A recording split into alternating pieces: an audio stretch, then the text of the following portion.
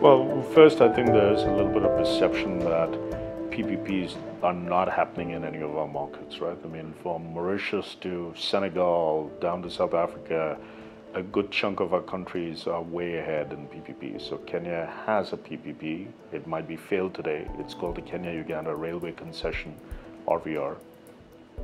Mauritius has done roads and ports. Senegal has done PPPs for many, many years. Cameroon has its railway, its national airline, its toll roads in the hands of private sector for many, many years.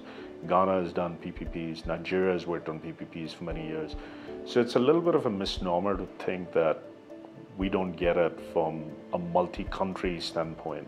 The regulation and the laws from a PPP legislation standpoint in most of the countries, believe it or not, are pretty standard. They were all done by similar consultants, paid for by the World Bank, and they're all in place 5, 7, 10 years now.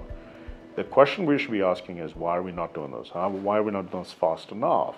And I think this might go back to political will, capacity in government, right?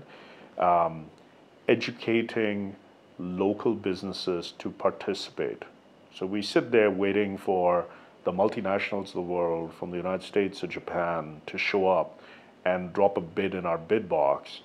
We don't talk to our local conglomerates about the importance of building a school or hospital or toll road or port in our backyard. We somehow view them with some sort of suspicion.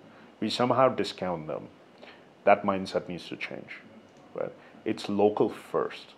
If we go local first, work with our local investors first, they're there for the long run. They see and use that road transport and power plant or transmission line every day. They're not getting on a plane and running away. They're the ones that should be trusted the most in delivery. So I would reframe that and accelerate the process. We need to kind of work more closely with the public and private sector. We need to trust more. There's a little bit of, with the regulatory environment, I'm not going to say it needs to be less or relaxed, but I think it needs to be within context. I mean, look at this latest plastic bag controversy in your and my black backyard. The amount of regulation around and the implementation around something that is so simple and yet has become so complex. That's what we do every day. So imagine a tenfold around an airport. Right? It's a $40,000 4-year imprisonment fine. Really? Don't we have bigger things to solve? Right? And that's what we're doing with regulation. So I think there needs to be better information between public and private sector, a little more trust, and lots of willingness to deliver. The private sector that comes to the table must be screened to, is this really the kind of partner that I want, which will be here for generations, right? And will deliver the outcomes.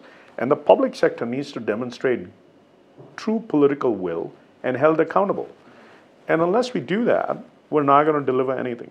I come from better dialogue and education and accountability, right? So in some ways, while the private sector is quarterly driven, right? The private sector is quarterly driven. The private sector is not on an infinite schedule, right?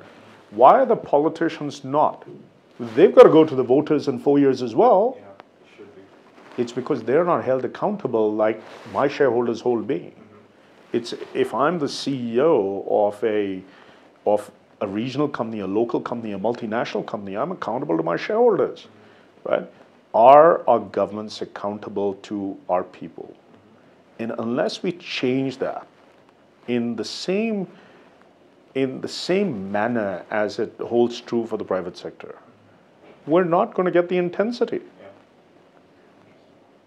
right? I mean, I think CEOs don't wake up and say, I'm great, I'm going to go fast, I'm not held accountable, my shareholder doesn't actually care, I have impunity, but I'll still go fast today. They do it because they're held accountable. They do it because it's their job.